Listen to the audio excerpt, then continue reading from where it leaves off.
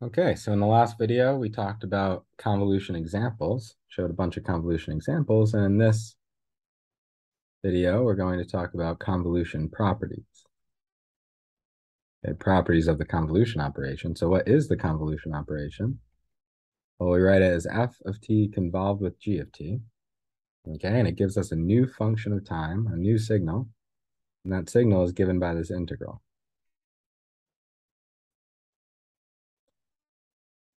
And as we saw, or maybe we didn't see it, but you can show it for yourself very easily with a change of variables, okay, that this integral, it doesn't matter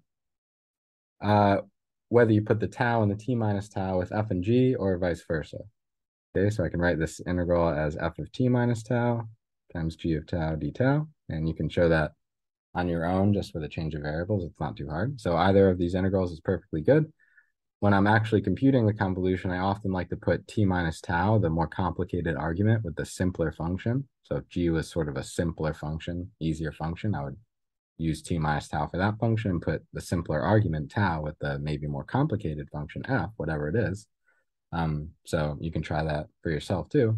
But whether you used either of these integrals, you get the same answer. Okay, and what is the convolution? Well, if you look, all we're doing is integrating the function f, but each value f of tau is going to be multiplied by the function g of t minus tau. So you can think of this g of t minus tau as sort of providing weights, sort of a weighting function. Okay, so this f of tau value, whatever it is, this g function can apply a weight to that function when we compute the integral. So we saw that in the last video, and that's what convolution's doing. It's just integrating our function f, but multiplied by the weights given by g of t minus tau. And as t increases, this function is going to, as we saw, kind of shift across the function f, applying those weights at every instance, at every point in time t, and we keep computing this integral of f of tau times the weights given by g of t minus tau, adding it all up, and that is our convolution. Okay, so it's just integrating the function f with some weights applied to that integral, the values that we're integrating. Okay, so that's convolution. And here's some properties. So the first one is that it's commutative. What does that mean? Well, that just means that f of t and g of t, when I convolve them, it's the same as g of t convolved with f of t. And I'm not going to prove these properties formally. All of them follow very quickly from these equations. So you can think about that maybe on your own, but it's not too bad. The next one is associativity. So convolution is associative. What does that mean? That means that f of t convolved with g of t convolved with some other function h of t. Okay, I'm just using h as a general function. I don't necessarily mean to say the impulse response here. We haven't talked about LTI systems at all here. Just three general functions, f, g, and h. And that's the same as if I first convolve f and g, and then convolve that result with h of t. So we can move the parentheses around however we want, and we get the same answer. Next one is that the convolution function is distributive. Okay, what does that mean? That means if I have f of t convolved with g of t plus some other function h of t, then I can distribute that convolution through. This one is very useful.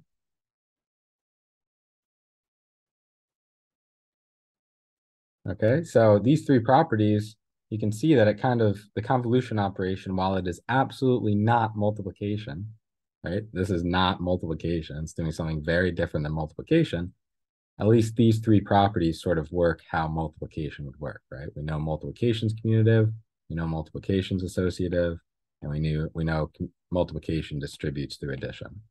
Okay, so convolution is not multiplication, not at all. Okay, but these three properties it does have in common with multiplication. All right, how about the next one? What happens if we shift? What happens if we time shift one of the functions? So let me just write if y of t is going to be f of t convolved with g of t. The question is, what happens when I do f of t minus tau convolved with g of t? How does that affect this convolution that I got before, this y of t? Well, it turns out that it's the same as if I did f of t convolved with g of t minus tau. And what you might be hoping for is true. This is just y of t minus tau. Okay, so if I shift either function, then it just ends up shifting the same convolution function I got before, y of t, by that amount. So that's what this property says. And this also shows, this is a common question people always have, what happens if I shift both of the functions? F of t minus t1 convolved with g of t minus t2. What do I get then? Well, you can just apply this property twice. First, you get that it's y shifted by t1, and then again, y shifted by t2, that result. So it's just y of t minus t1 minus t2. Okay, just apply that property twice. Okay, so that's the shifting property, time shift property. And we can also look at what happens if I differentiate. Okay, so again, I'll call the function y of t, f of t convolved with g of t. Okay, then what happens if I take the derivative, f prime of t convolved with g of t? Turns out that's the same as f of t convolved with g prime of t, and that's the same as just differentiating the result y. And sort of again, we can double this up and say this also shows if I have f prime of t involved with g prime of t, then I just apply this property twice and I get the double derivative of y. Okay, so these are 5 useful properties of convolution that we'll be using throughout the class, okay, in various places, and they're also helpful for solving problems. So let's see some examples. So let's recall, this is from a previous video, I think maybe even the previous video. We looked at the convolution, okay, of this square with itself. These are functions of time. Okay, I'll call this f of t and g of t. And we saw that that convolution gave us this triangle. Okay, we did this one out by hand. 0, 1, 2. And I'll just call this y of t. This is height 1. Okay, so this is in a previous video. Now I'm going to manipulate f and g, and we'll try and see what the output should be. Okay, so what happens if I take f and I shift it to the right? This is f of t minus 1. I'm going to convolve that with g of t. This is f height 1.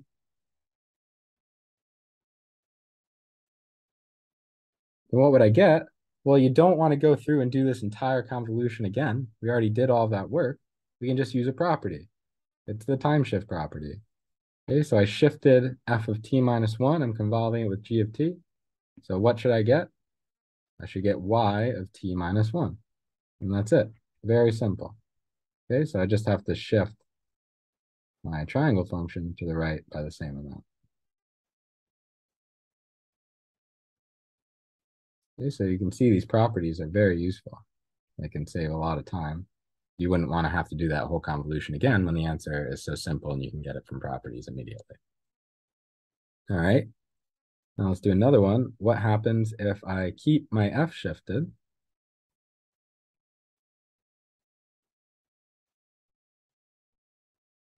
but then I shift my g function the other way?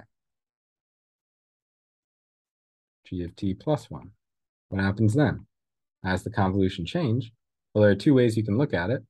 Either you could say, okay, I know what f convolved with g is. Let me apply the time shift property in this double case. In which case, what would you get? You get f of t minus 1. So this is 1. Convolved with g of t plus 1. So that t2 is negative 1. Minus minus 1 is plus 1. So over here, you get y of t minus 1. Minus minus 1, so plus 1. So they cancel, and you just get y of t.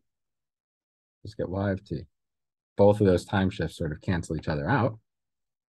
Alternatively, you could say, oh, well, I just found what f of t minus 1 convolved with g of t was. It was y of t minus 1. So now I'm just taking that result and time shifting g plus 1. So I just add plus 1 to this time shift, and again, I get y of t. They're really doing the same thing, but maybe 2 slightly different ways of looking at it. And so we get back our original function y of t.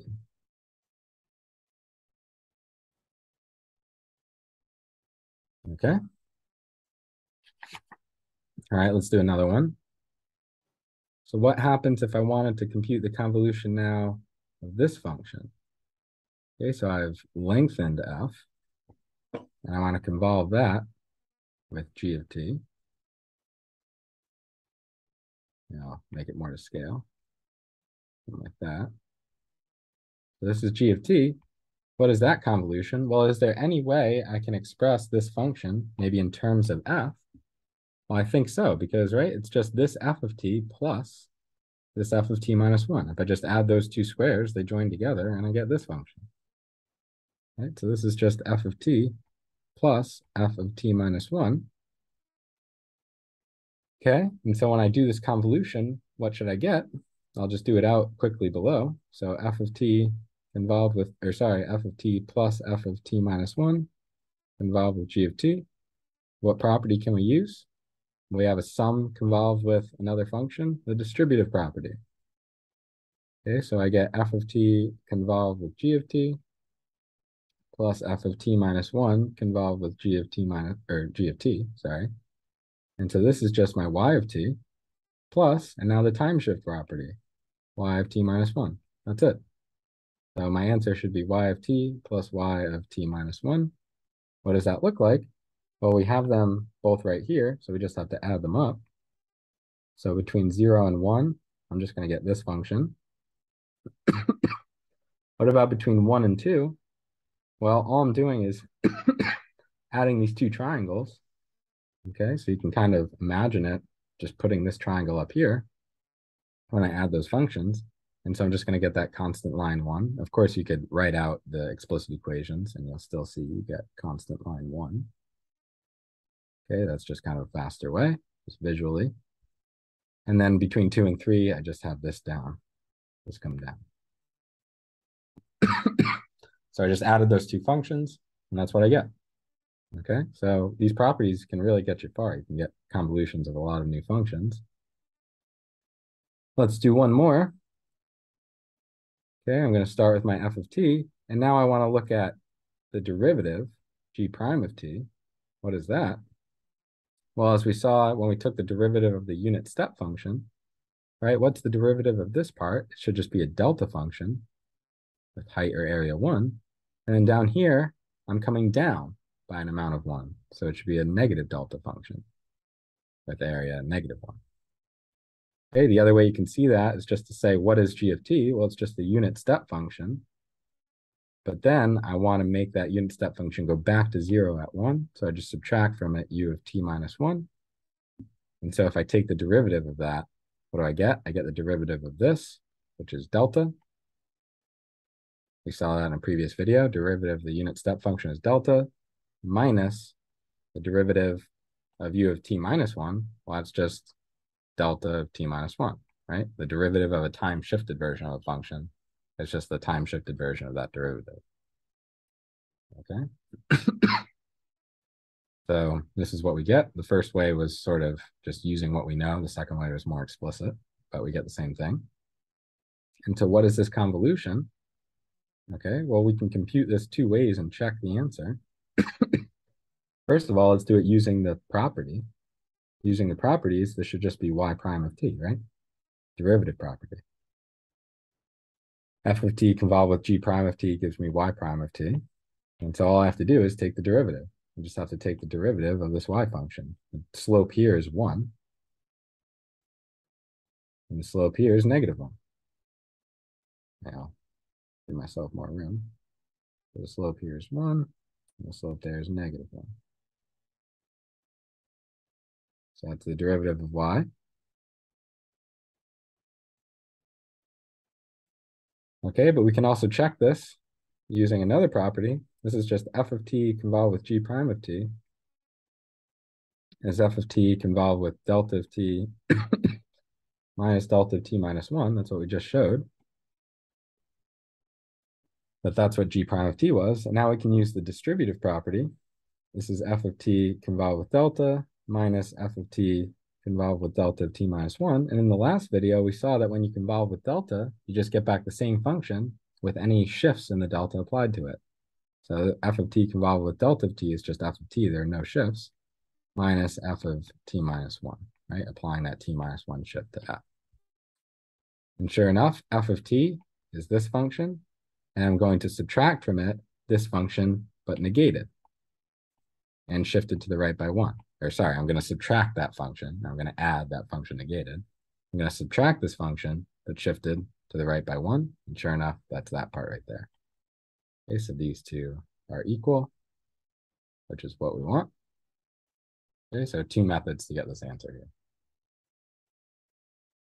All right, now let's shift gears to a slightly different final example, just something that does come up sometimes. What if I have 2 functions that just have deltas in them?